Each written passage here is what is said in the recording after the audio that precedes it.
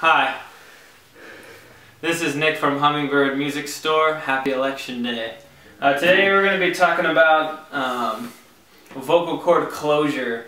Basically what that means is you have your two vocal cords and air needs to pass through them in order for you to sing. And we're just going to talk about the difference between too much air and too little air.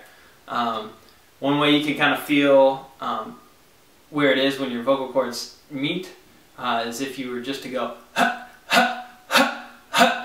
and on that is when they're meeting. And so get used to that feeling. And then basically, you know, when there's not enough closure, you're going to be singing real breathy, like "Stop your parents' car."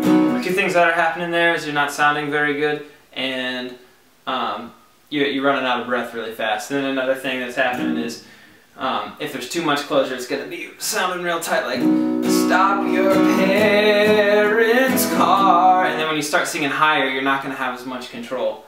So in between, it would just be "Stop your parents' car."